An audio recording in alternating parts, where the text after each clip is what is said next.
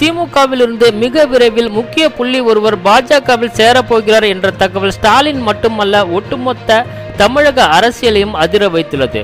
திமுகவிலிருந்து அண்மையில் விலகி பாஜகவில் தன்னை ஐக்கியப்படுத்திக் கொண்டவர் VP துரைசாமி. அவரது இந்த அதிரடி ஸ்டாலின் மட்டுமல்ல திமுக முக்கிய தலைவர்கள் பலருக்கும் பெருத்த அதிர்ச்சியை கொடுத்தது. கூடுதல் அதிர்ச்சியாக ஆளுநர் பதவி கொடுக்க போகிறது பாஜக என்ற செய்திதான்.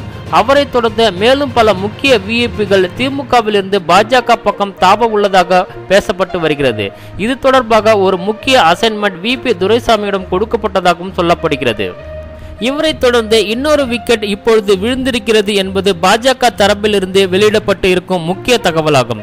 இதனை பாஜக நிர்வாகிகளின் ஒருவரான AP முருகானந்தம் உறுதியாக தமது ட்விட்டர் பக்கத்தில் கூறியிருக்கிறார்.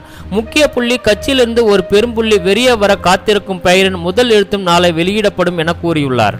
முக்கியமான கட்சியிலிருந்து ஒரு பெரும்புள்ளி வெளியே வர காத்திருக்கிறது, பெயரின் முதல் எழுத்து நாளை வெளியிடப்படும் என்று மே 31ஆம் தேதி ட்விட்டரில் தெரிவித்திருந்தார். பின்னர் முதல் எழுத்து P என தெரிவித்திருந்தார்.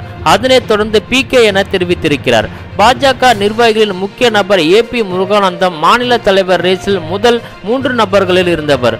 முக்கிய கட்சியில் இருந்து ஒரு பெரும்புள்ளி வெளியே வர காத்திருக்கிறார் என அவர் கூறியிருப்பதால் தமிழக அரசியல் பெரும் பரபரப்பு ஏற்பட்டுள்ளது.